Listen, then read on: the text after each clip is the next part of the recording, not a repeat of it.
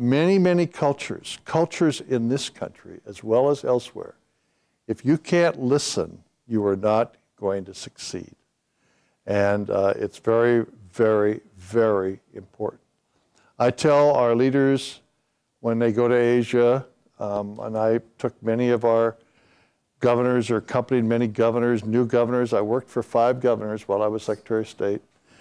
And I accompanied them to Asia, and I accompanied them elsewhere around the Pacific Rim.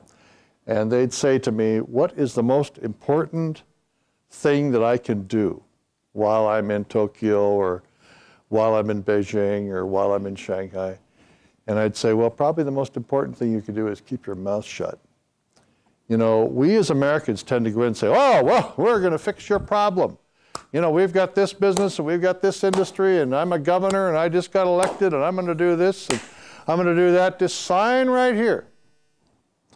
And Asian people and many people in our cultures around here, especially Native Americans, are very turned off by that.